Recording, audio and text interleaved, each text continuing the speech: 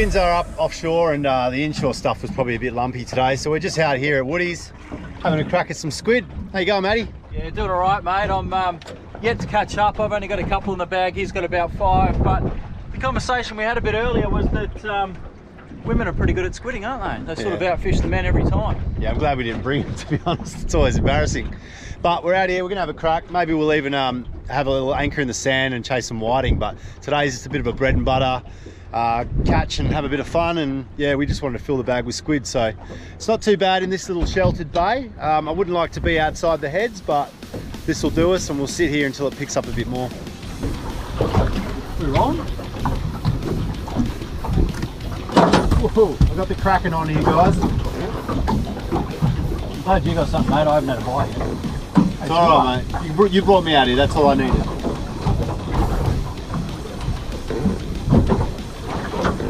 Oh, it's a cuddly. Well, that doesn't count then. It does. Its own little weird way. I prefer eating it. Yeah, you get some meat off them, don't you? Yep. Jeez, they're ugly, dude. Everything's beautiful in its own way, except for cuttlefish. There you go. Little cuddly. I actually thought it was the Kraken squid because they do quite a bit differently. But I'm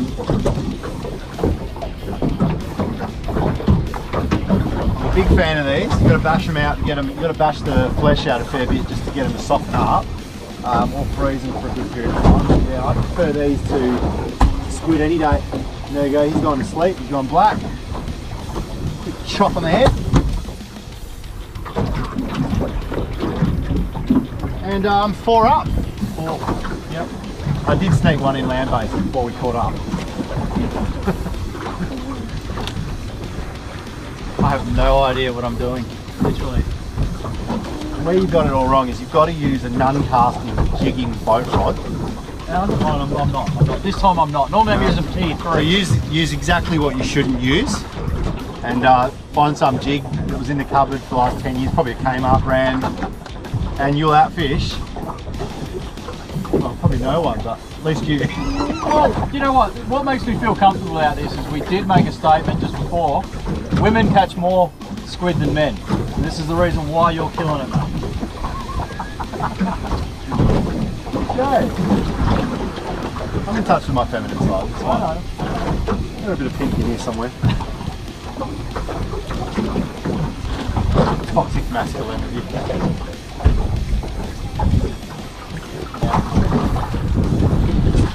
Squid number 3. What do you reckon, Emmy? You'd like to take a bite out of me.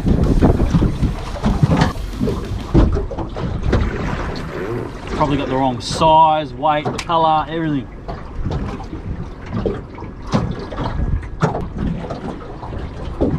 Yeah. Told you it's the squid, the lure choice, mate. This one is not a good squid, but a Kraken. He's on the board. Oh, and I'm on the fucking shower list. You got ink all over. Oh, look. Daddy's hit 1, Bubba. Kip's on 19 and I've hit 1. And you've got ink all over your forehead. Dad. Oh no. Bet that camera wasn't rolling. Oh, it was. You. Inking up the girls. That was so amateur, letting it ink on me like that. I don't want to say anything, but yeah, it was pretty funny. Yeah. Go, son. Tell you what, It's a late entry, but he's in. there's trip 6.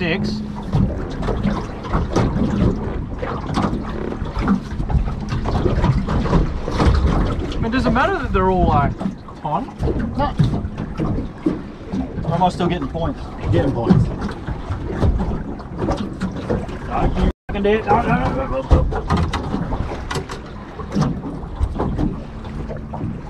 Don't you fucking dare.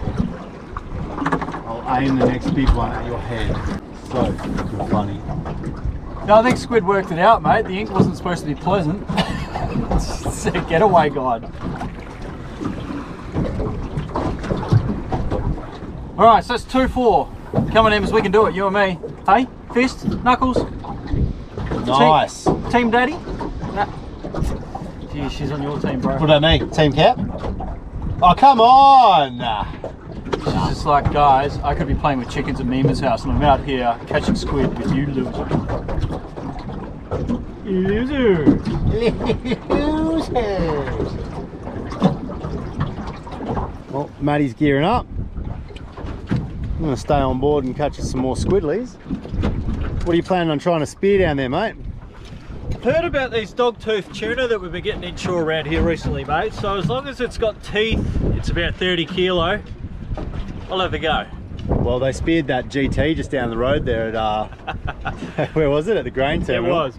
I couldn't do it. I couldn't spear something I'm not going to eat, mate, and there's no way I'm going to eat a GT. But anything with tentacles, I'll have a crack. Whiting, flounder, flathead, whatever I can get my hands on. It's all about the food right now, mate.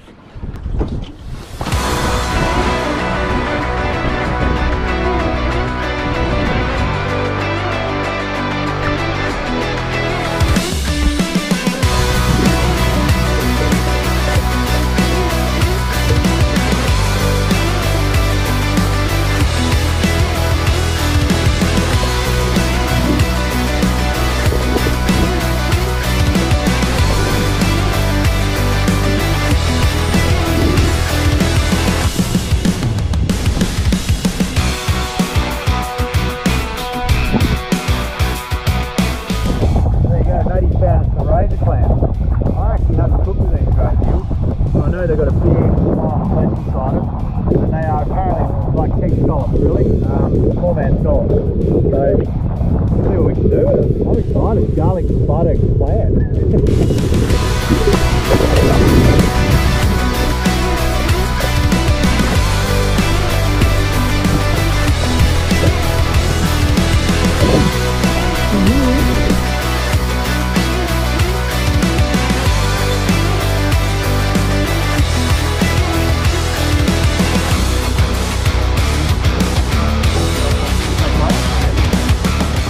Well guys, what a perfect day to jump in the water and have a swim. Never expected to see razor clams here in Coburn Sound, but you know what? If they're as good eating as Kep says, it's going to be a good little bag there. We've got some squid, we've got some clams, and now we're going to go try find some whiting. Even if we miss the whiting, who cares? It's been a cracking little day on the water, and I can't think of a better way to spend the day. Well, as you saw earlier, Matty got out and had a dive today, and he's come up good with razor clams. He went down, he saw something that he thought was a razor clam, came up and said, are these things legal to take? So did a bit of quick research on the Recfish app and came up trumps, you can take 20 of them. Now, I'm excited because there's not much I haven't played with when it comes to the culinary world. I've not cooked these, I know nothing about them, but we're going to break one open, have a bit of a look. From what I can see, they've got a beard like a mussel. You can pull that out, and obviously the shell, you're going to have to get in there somehow. I didn't bring my oyster shucker, otherwise it would have been like shucking one big oyster, I imagine. Okay, so it's got a bit of a weak shell.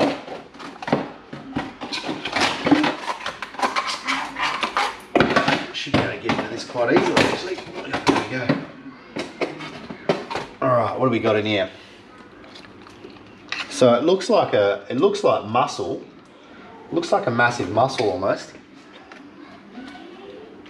Only a mussel that has guts. So you can see straight away you're probably not going to want to eat that bit. You can see a little tendon that's holding it in there. So I'll just run the knife along the edge of that tendon on both sides.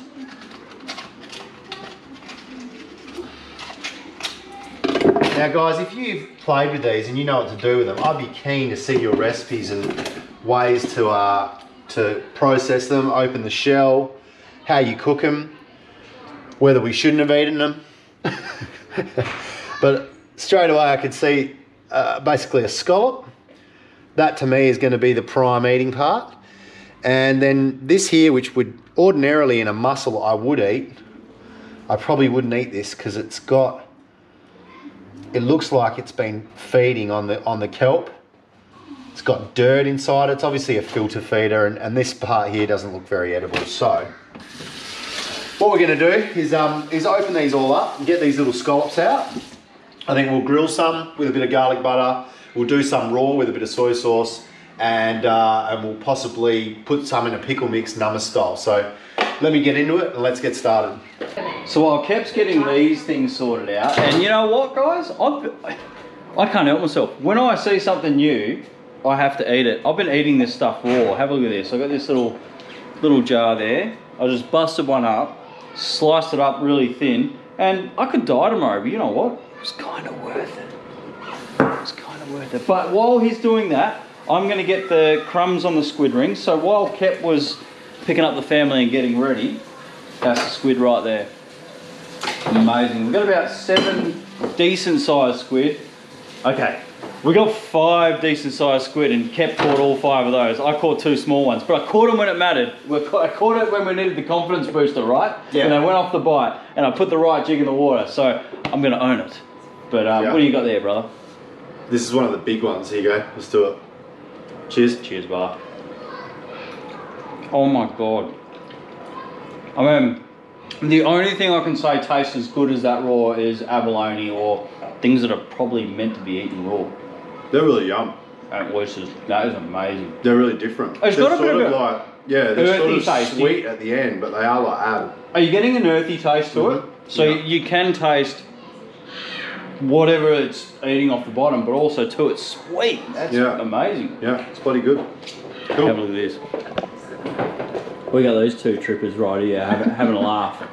They're saying their last goodbyes to us eating raw stuff that we don't know anything about. If these guys die, we're going to get married and we're going to carry on both boats. We can go away. You guys were already married, just saying. I'm a little bit worried now. Anyway, we're going to get this food prepped. We're going to get it cooked. Today obviously wasn't about screaming reels and action, but have a look at the spread. You. There's some food here, guys. And all these ugly bastards, I don't even know what they're going to be like when we cook them. Oh, and Kep. That little suction is the best thing I've ever bought. You know, put me on that, Scotty. Yeah, I've been wanting to buy one. I've been wanting to buy one for the kitchen, just so I can shove it on the edge of my stainless steel shit and cook. Yeah.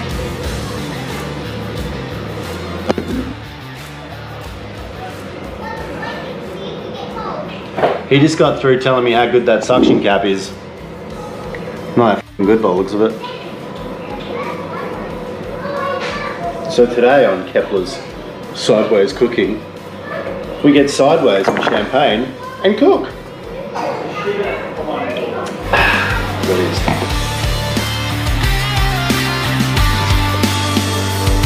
No cuts on this hand. Oh, I got them on the other hand. There they are.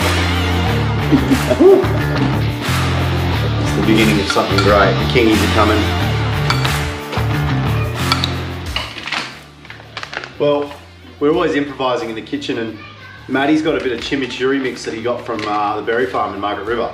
So I put that into a bit of apple cider vinegar, a bit different. Normally I'd use normal vinegar. A bit of brown sugar in there, and obviously the dried chimney mix. That sugar's just mixed up through that. That's great. We're gonna put a few of these in, because I don't know how this is gonna work, Matt. But we'll get these in, about 5 in there, and we'll give them probably an hour or 2 just to cure a little bit, and we'll eat these soon. So that'll be how we do this one, and then we're going to get the fry pan on shortly and fry some off. The rest we'll just really thinly slice and put through some soy sauce.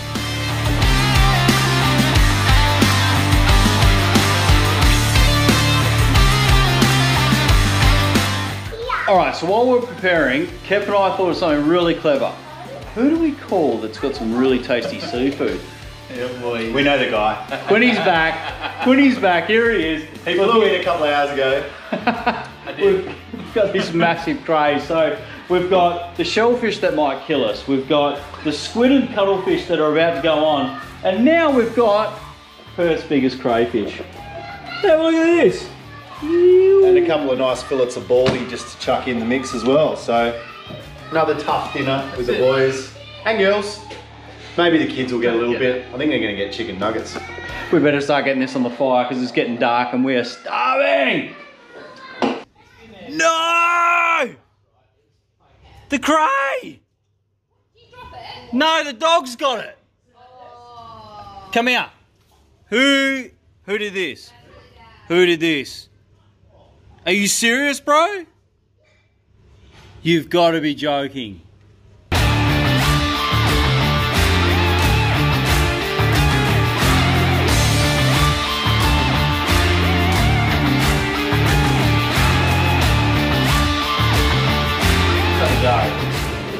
Chimichurri nummus. Well, you can feel it's firmed them up. Oh, wow. Yum. Yum. You can see it started to cook the outside just a little bit. The inside's still raw. That's nice. Not bad. Really good. Smoky. That chimi's quite smoky. Yeah. Happy with that. I'll tell you what. I'll be catching more razors, man. For something that we've never done or tried, to get that today was pretty exciting. So, yum. All right, so hot olive oil in the pan. Bit of salt. I'm going to cook these exactly how I cook scallops, because I think that's the go. They look like a scallop. They smell like a scallop. Just treat them like a scallop. Just need butter.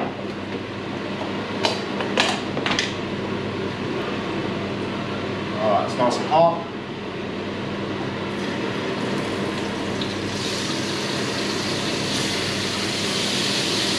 Alright, now they go in for a second.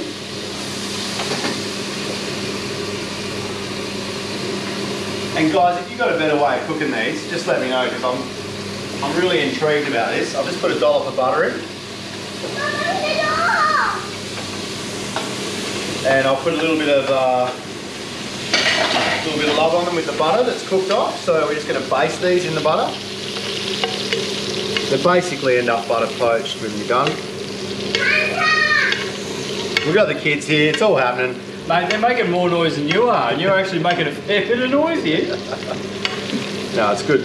So we've got all the kids out the back on the trampoline, running amok, eating squid. They're pretty spoiled. Eating everything in the ocean today, mate. This is amazing. All right, here we go. So this is cooked. Cooked version. I'm excited about this, mate, because this is still tender and tasty. That's got to be a good treat. Couple of forks. Oh, a couple of purple forks. No, you get it first, buddy. Are you sure? Yeah, do it. Alright. That way, if you die, I'd see it first. I've eaten so many already that if I'm going to die, mate, I'm in a lot of trouble. You know what? Fuck it. So they're firmed up. But they're still so tasty. They're really tasty. The butter's good with them. They're definitely firmed up. I think for me right now, Nomus is in the lead. I think number 2. Yeah. Although if someone served that at any party, I'd be stoked. It's Good. halfway between a scallop and a abalone. Abalone. Yeah, it is. that's right. It It is. is. Yeah. Right, cool. Alright, next one. Oh, so this is the last taste test for this thing, Kev. What do we got? This is the soy. This is raw with soy. Done Nomus. Yeah. Done grilled with butter. Yep. We're doing bit of thinly sliced with soy sauce, just Yeah, we raw. Raw, and then we're gonna go and smash half a crate. Why have we only got half a crate, Matt? Why is there only half a crate? Do you want to just tell everyone why there's only half a crate? There's 2 Labradors up for sale right now. One of them is a Lab Retriever. He's a gorgeous dog. He just steals craze. The other one's just an asshole all the time. And I'm sure she was the instigator of this whole event. But anyway, we're going to talk about Silent pit. their first cray was actually a jumbo. It was a jumbo. It was. Legitimately, yeah. And they look pretty damn guilty as well. Alright, let's do this, please. Solidly guilty. So this is soy. This is raw razor clam fish, whatever it's called. Well, it was an abalone scallop that we called a I'm actually going to lie to you. abalobit or a scubalone. We came up with something pretty stupid, but that, boys, That's the winner. I think it's the winner. And That's you know the what? If you whacked a bit of ginger on that, like, you know, the sashimi ginger, your pickled stuff, that'd be sensation. That's pretty good. dog. That's actually really, Gosh. like, amazing good. So, okay, the bottom line out of this is that clam was a lot of hard work, but For what we got out of a bag of clams, man, that was worth it. Bloody good. I think we'll do that again. We'll do it again, and I think we'll do it another 3 ways. All right, let's go eat dinner. We're going to peace out here, guys, because we just need to drink and eat. Cheers. See you on the next one. Mac, what is going on here, mate?